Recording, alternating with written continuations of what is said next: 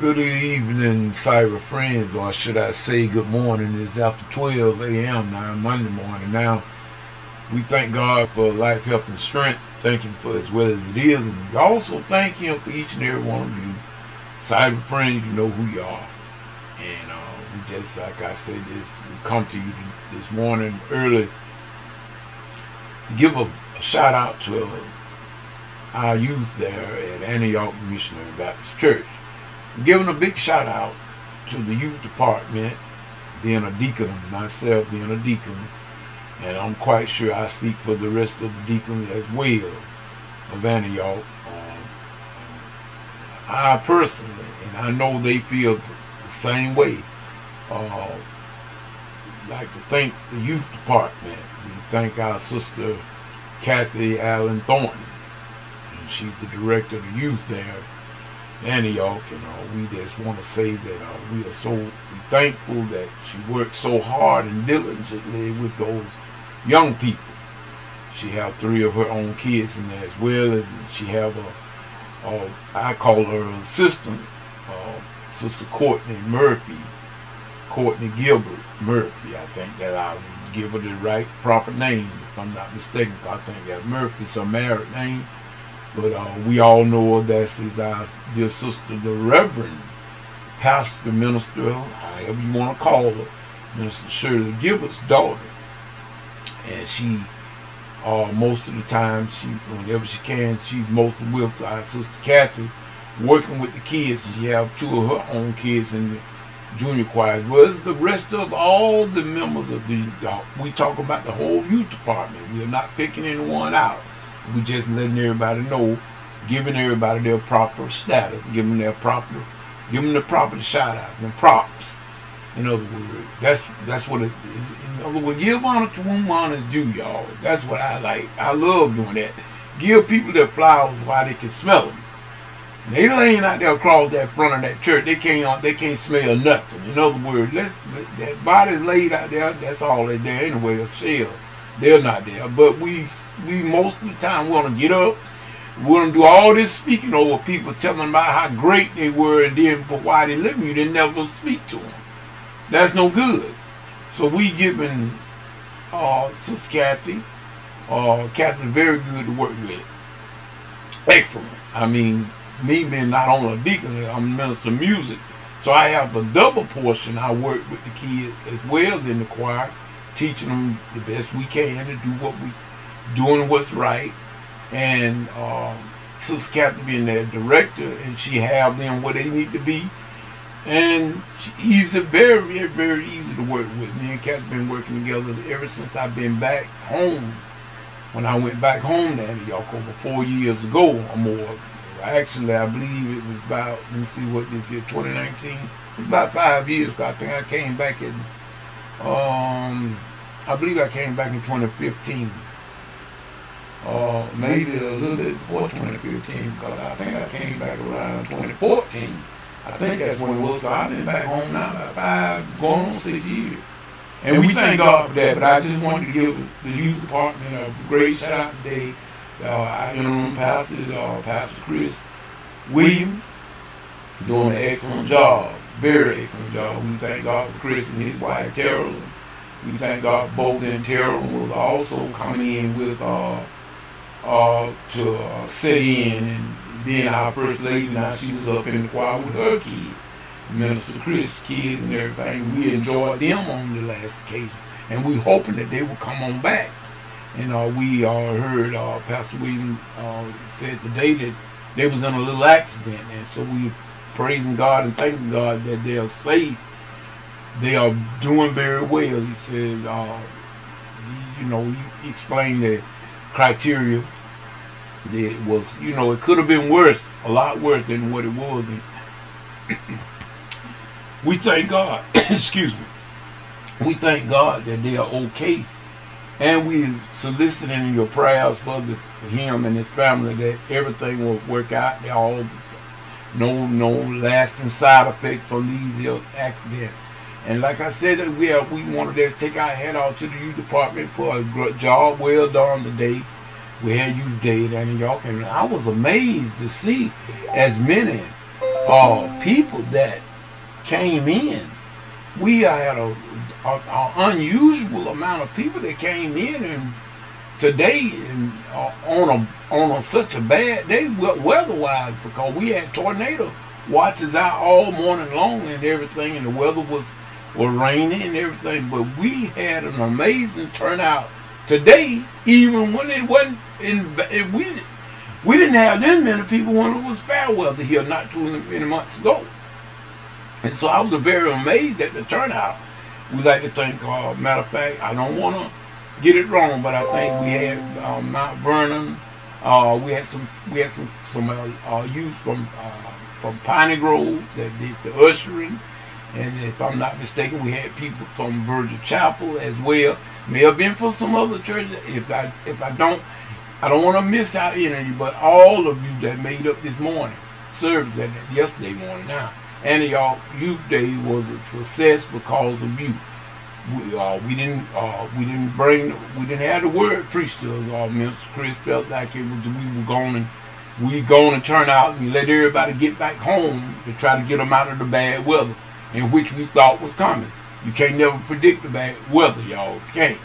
But nevertheless, we thank God that there was no bad weather, no real bad weather, no tornadoes touched down as far as we know in this area. But nevertheless, Minister Williams felt the need to let us out, and that's what we did.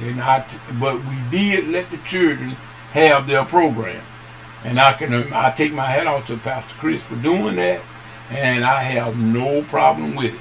I thank God for that. And so we just saying to all the people that had something to do with Antioch Youth Day today, we appreciate it and we thank God for you, and may God bless you and keep you is my prayer. And with that said, we then want to say to our director, Sister Kathy, keep up the good work. And matter of fact, y'all, Kathy, make sure you tell your husband, Minister Brian, we still think about him as well. We know he can't be with us as much as he would like to right now, but that will change. Eventually, that will change, and we're looking forward to that, to have him back home where he belongs. In other words, right now he got to do what he got to do, and we understand that. And we just, our prayers are with him every day as he venture out. I want to say to all the youth at Antioch, keep on keeping on. Don't worry, don't give up. You're going to be talked about. I used to be a youth. It was a long time ago, but I used to be a youth, and I know, and right where you are right now, I've been there, and I know exactly. You get peer pressure, all that stuff like that. You're going to have that. Have your fun with your little friends and everything, but don't let them turn you against God. Don't let no one turn you against your service to God. Don't let nothing stop you from your service to God. Rain, sleet, or snow. Don't let nothing stop you from your service to God. You try to do your job no matter what. If you're an alto, sing alto. I'm talking to you choir members now. If you're a soprano, sing soprano. If you're an alto, or baritone, or tenor, or bass, sing your part. Don't get in others' way. If you're a bass, I don't need you to sing tenor. If you're a tenor, I don't need you to sing soprano. Stay in your lane. Be good. Obey the ones that are above you. Not only your parents, but you obey all those that are in authority. That's where I was raised. In other words, when I was coming up where y'all are right now, I was taught not to just obey the pastor. I was to obey the entire church. Whoever that was over you, you obeyed your elders.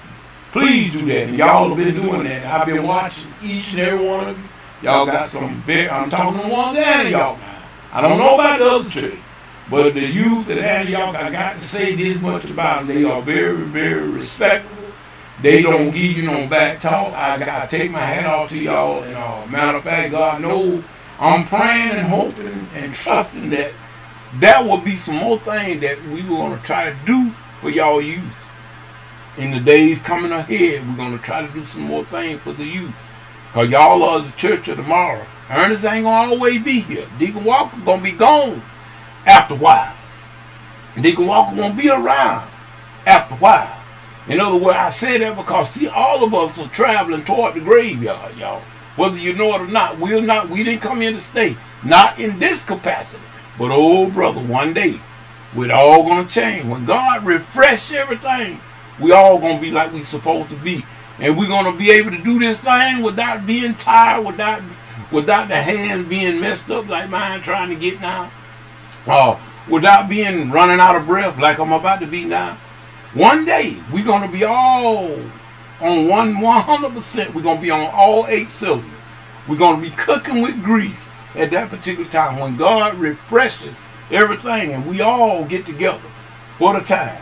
And I do believe, y'all, that if we just keep on keeping on, keep your hand in the wine and chain, after a while, by and by, when all of God's children get home for the time, we're going to have a good time. Because one thing about it, we're going to be able to shout and praise God and sing and do all this stuff without getting tired. We won't ever get tired.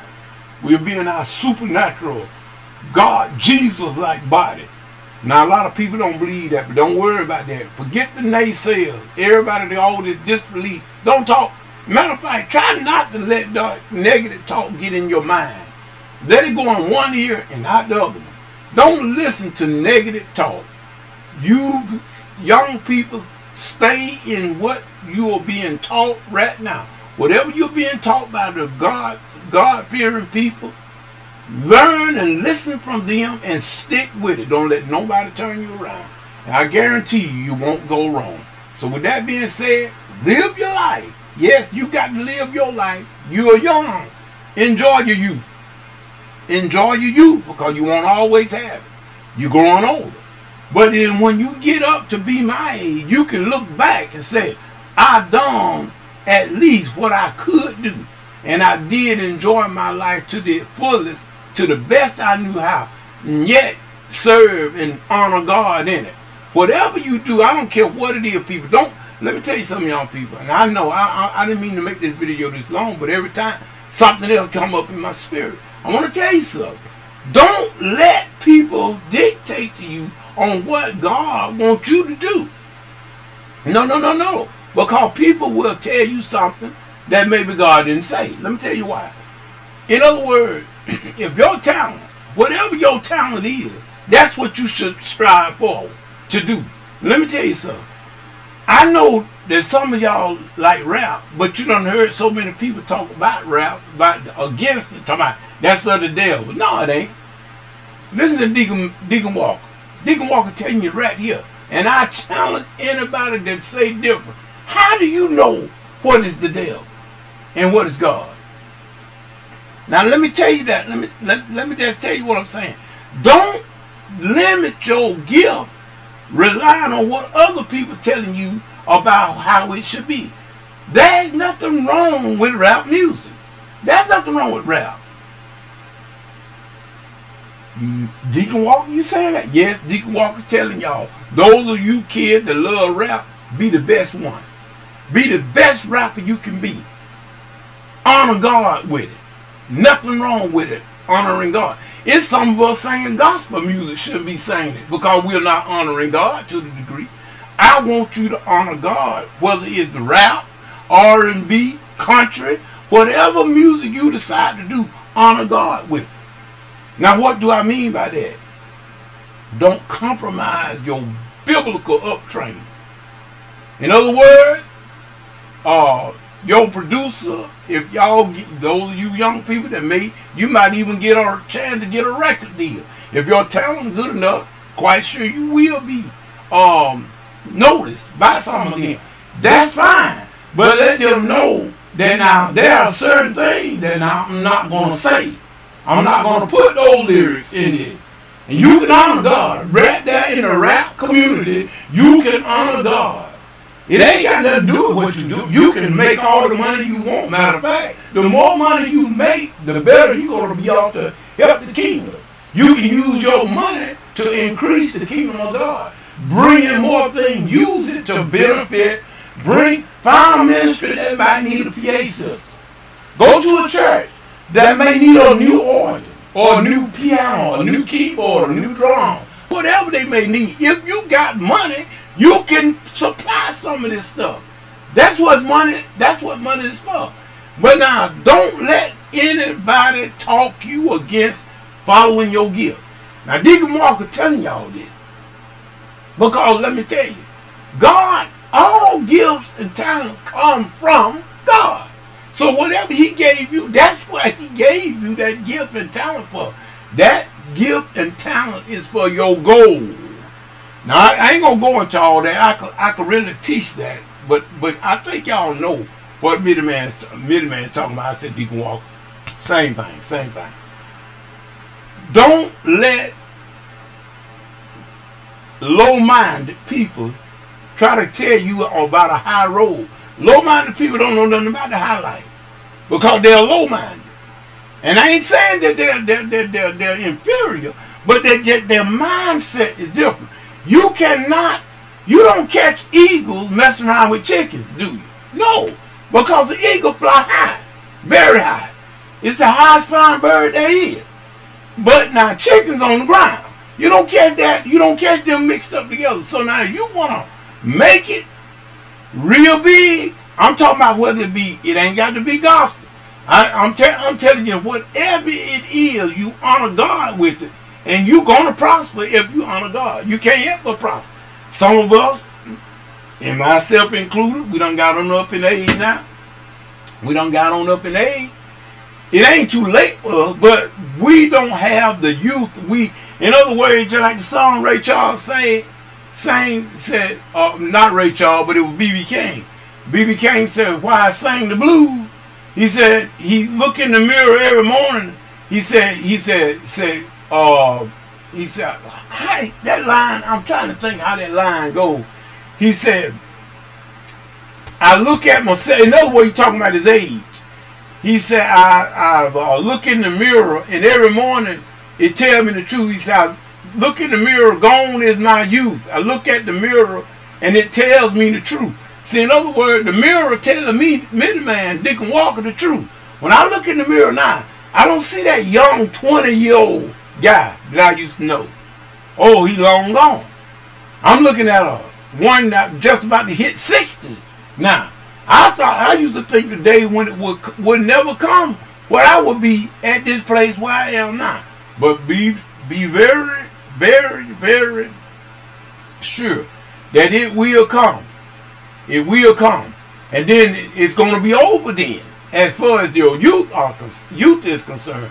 But while you are young, I'm listening, and I'm giving y'all a nugget. Do what you can do while you're young, while you're strong. So when you do get to become of age, you don't have to be decrepit when you get older. I ain't saying that, because a lot of people they better in their older years than they were when they were 25 and 30.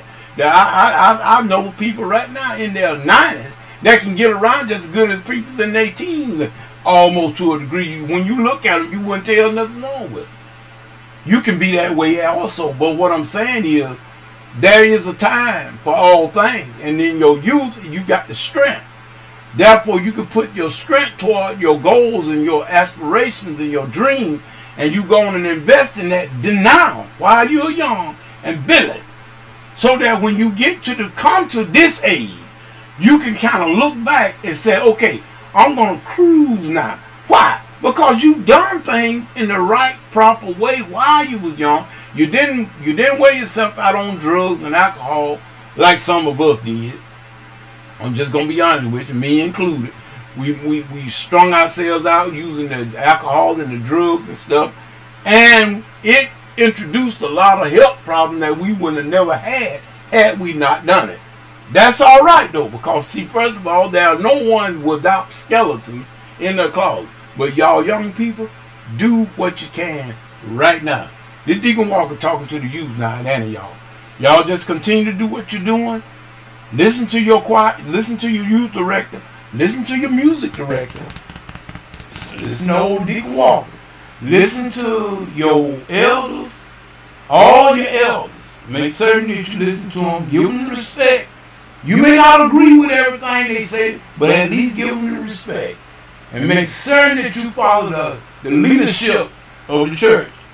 Don't if you can't help it, don't hurt it. In other words, do that and you'll be all right. I didn't mean to say all that, but thank God I did. And if I said it, it must be needed. So until the next time, kids, y'all just keep on keeping up the good work. Keep on listening to your youth director, Cat Allen Thornton. Make certain that you do what she asks you to do, as well as her assistants. Her assistants are Sister Courtney Murphy, Courtney Gilbert Murphy. Listen to her as well. Listen to all of them. And when our First Lady come in, name is Sister Terrell Williams. That's First Lady. Make sure you respect her. Give her respect as the First Lady. Do all those things, and I guarantee it'll go well with you a long way. And you will be liked by most people. Everybody's not going to like you. I'm not going to tell y'all kids that. No, everybody's not going to like you. Believe it. Now remember, they didn't like Jesus. We're in the season now, get ready for Resurrection Sunday. Remember, Jesus was put on the cross, and he didn't do no wrong. He was put there because he refused to act like everybody else. You're going to be treated the same way. There are going to be a lot of people, though, going to come to you. But I'm just letting you know now that everybody is not going to be for you. Please, young people, listen. Everybody, regardless of how good you try to do and good you try to be, there are going to be still some people that's not going to like you. Don't you worry about that. You just keep doing the right thing. If they don't come around, that's on them. But don't let it hinder you. So with that being said, this old Deacon Walker here, Mitty Man. Also, Junior Walker of Junior Walker and the soon coming Tritone, if the Lord will. We are about to get that group. After 10 years of work, I might be finally finna get that group off the ground. We'll see though, y'all.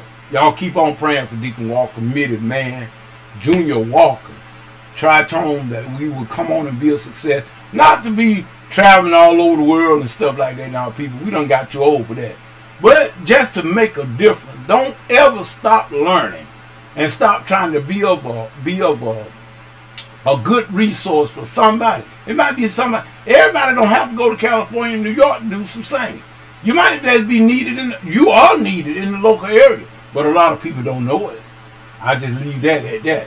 So with that being said, we just thank God for every one of you, and each one of y'all stay blessed, remain blessed, and keep on keeping on. Until the next video, next Bible study, this is old Deacon Mitty Man, Deacon Ernest J. Walker. We're going to sign off and say good morning to all of you. Peace and good morning.